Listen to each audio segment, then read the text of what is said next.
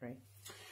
Over the last 48 hours, my office has received lots of inquiries about how people should treat COVID-19 and what they should do.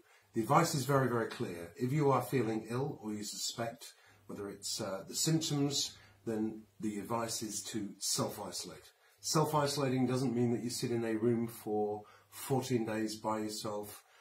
You can go out and get exercise, go for a walk in the park.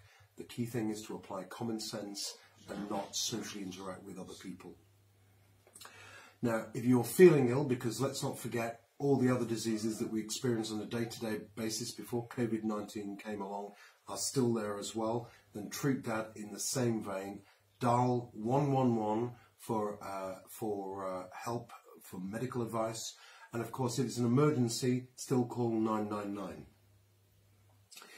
One of the key things in the community, particularly with the advice for over 70s to self-isolate and not socially interact, is that we will have friends and neighbours who are by themselves, potentially some with no family, that are quite vulnerable. If you have one of those people that are close to you, one of your neighbours, then make sure you're just knocking and make sure that they've got everything they need, whether it's food, whether it's medicine or whatever. Just make sure that our friends, neighbours and family are all taken care of. That's the most important thing. The final thing I want to say is volunteering. Lots of people have offered to volunteer and do various tasks.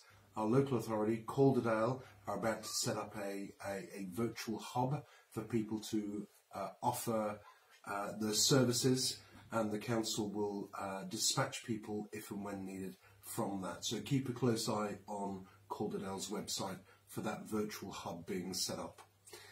I have it on good authority that our supermarkets, although depending on what time of day you go for various products, if you buy today, they will replenish tomorrow. All the top supermarkets locally are telling me that, with the exception, of course, of corner shops. That's a little bit different.